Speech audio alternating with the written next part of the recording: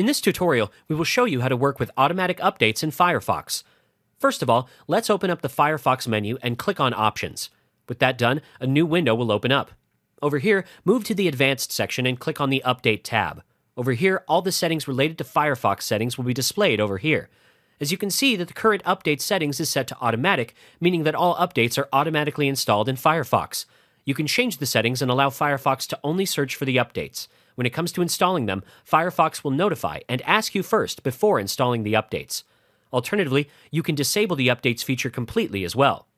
If you click on the Show Update History button, a complete history will be shown to you regarding each and every update.